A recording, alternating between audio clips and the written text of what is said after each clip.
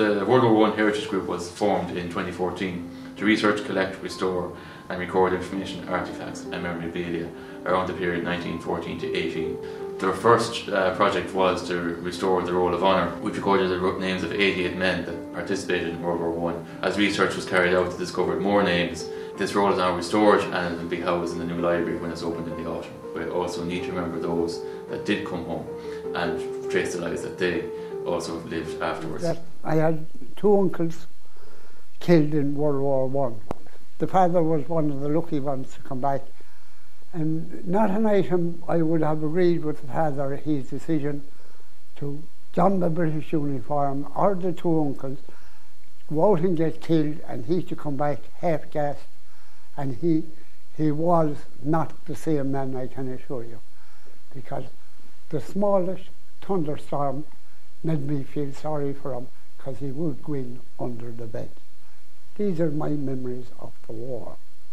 You know, it affected him deeply, and really and truly he did die a young man. But my involvement with the group here was to see a plaque that these people came back, put together the names of 88 soldiers who died on the great battlefields of France.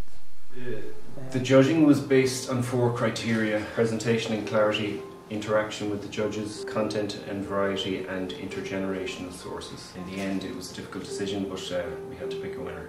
We hear a lot about the war these days and the horror of First World War. The men that joined up, they had actually positive reasons for joining that army, like poverty, just a meal on the plate, a set of underwear, boots or shoes. They had all that by joining the army. They were now the property of the army, and the army could have done what it liked with them. So men went off to war with their comrade. They fought in the trenches for days and nights, and lost 300 or 400 men. My connection to the World War I project is my grandparents. And I checked on the Burkes, my mother's side of the family, and Willie Burke joined the army in 1914, and then his brother Jack.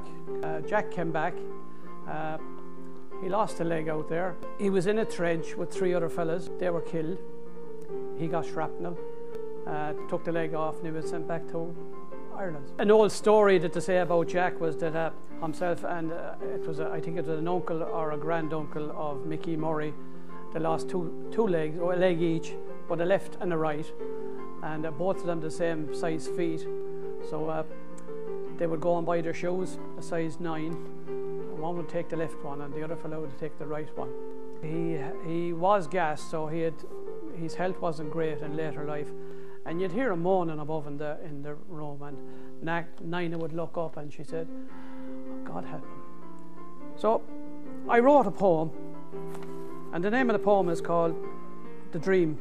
He'd toss and turn and stay awake, but sleep would always come. He'd dream of childhood friends and happy times with chums. Then came the nightmare of that half-forgotten day. He'd smell the gas, he'd hear the screams, and he'd try to run away. He'd see the flash, he'd hear the guns, the roaring in his head, the cries of friends he used to have. Those friends are now all dead. For years and years he'd have that dream. He's back there in that fight, the war to end all wars. He'd live it every night. Hush, now don't you wake him. His nightmare's at an end. Just remember Jack. He's happy now. He's sleeping with his friends. Rest in peace, Jack Burke. Thank you.